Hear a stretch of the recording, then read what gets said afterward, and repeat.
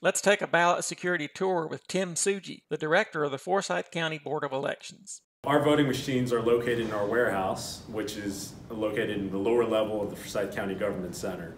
The only way to access our storage space is through this service elevator, which requires a card ID to be able to access this elevator to the lower level space.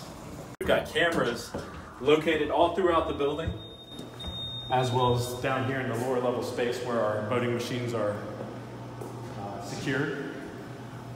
We also have security cameras inside the warehouse space, and so we have 24/7 monitoring of our storage space. We have a keypad code lock, and we change that PIN number after every election. So I'm going to unlock the door before every election.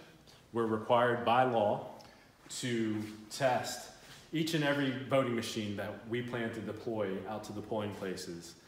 And essentially we run a mock election where we print test ballots and we scan those ballots through each machine, and it generates a test result tape that has to match the predetermined vote sequence that we come up with before each election.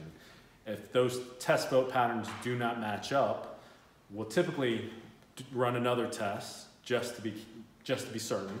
And if it fails the second go round, then we take that machine out of commission and we do not use that machine for the upcoming election.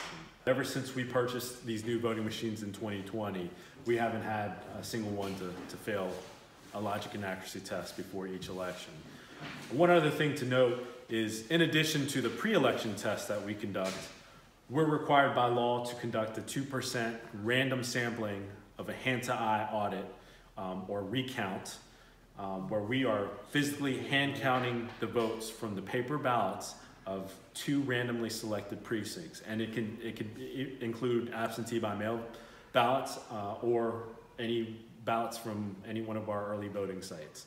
And so that in itself is sort of a post-election test after the election.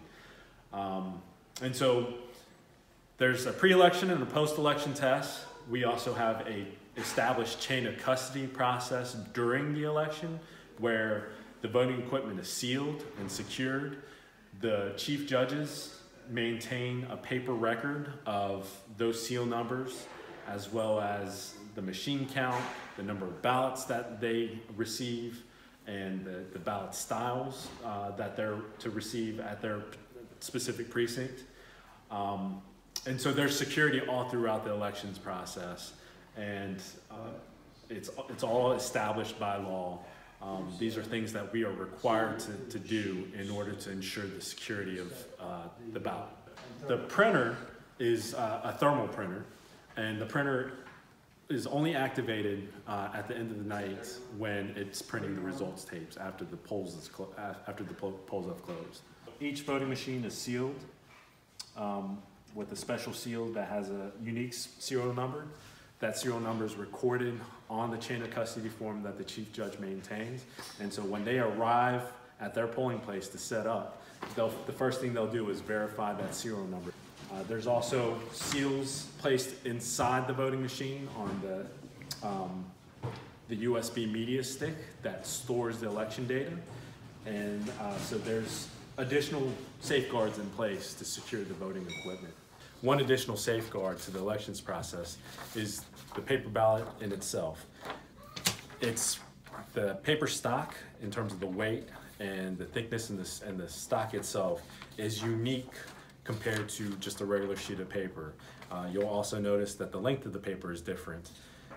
And so that in itself is an added security, because the voting tabulator will only accept this particular type of paper ballot. And so if anybody attempted to duplicate the ballot onto a regular sheet of paper, or even on a similarly length paper, it still would not feed through the voting tabulator. So that in itself is an added safeguard. I'm Wesley Young, reporting for the Winston-Salem Journal.